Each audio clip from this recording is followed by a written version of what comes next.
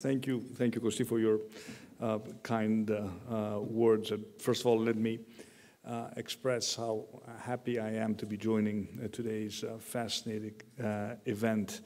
And I'm also particularly happy about the fact that Colombia has decided to establish a global center in Greece, in Athens.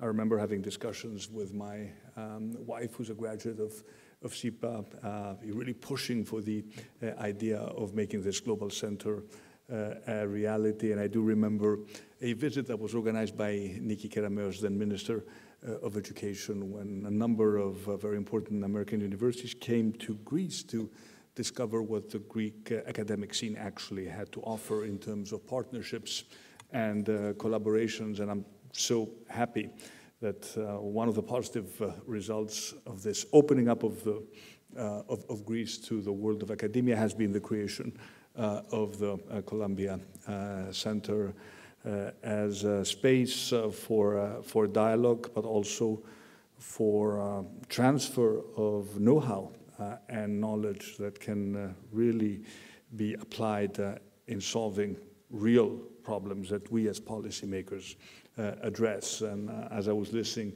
through Pierre's presentation, I thought about how relevant and how topical this discussion actually is. It is very interesting that we are on October 1st, and as we speak, we are fighting a very complicated wildfire in Peloponnesus. It is extremely unusual for us to have wildfires so late in the season, but this is only one indication of the fact that the climate is changing, and we are forced to constantly improve our reaction in order to be more effective in addressing these extreme weather events. And we talk a lot about mitigation and about bringing down the global emissions, and of course Europe is at the forefront of achieving climate neutrality. And if you ask me, I'm absolutely confident that the collective wisdom of humanity and the colossal amounts of public and private money invested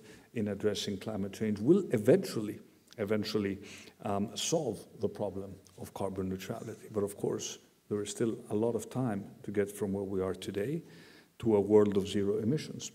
And that is why I have an obligation as Prime Minister, not just to think in terms of mitigation initiatives, and Greece has done its part because we have actually reduced our emissions more than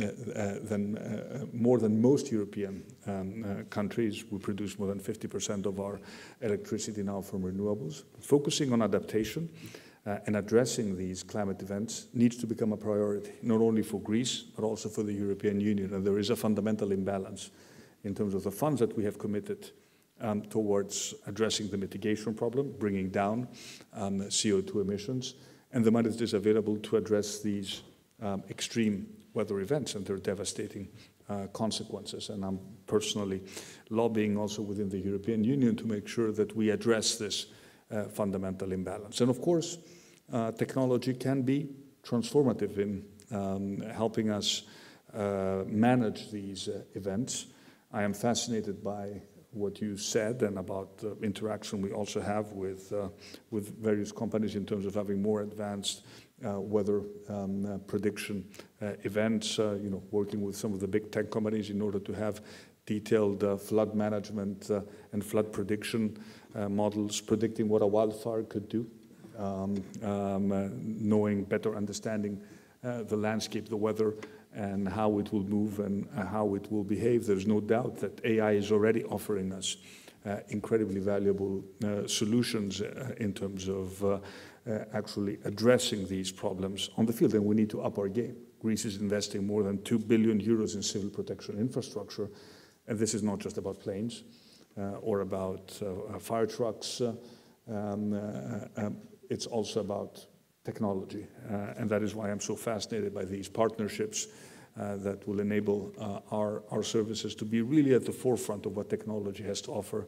And I do think, Kosti and Wafa, that there is a potential here, Columbia being a university that probably has the largest number of scientists and professors involved in earth sciences and in climate-related research to structure this partnership in a more organized manner, where we will set up some priorities, and we could even test new ideas or new technology in the fields. This is going to be absolutely critical for what we do in the future. So I don't want to take up too much of your time, because I'm very passionate about this topic, but you didn't come here to listen to me. Let me thank you again for what Colombia is doing in Greece. Let me offer again the support of the Greek government.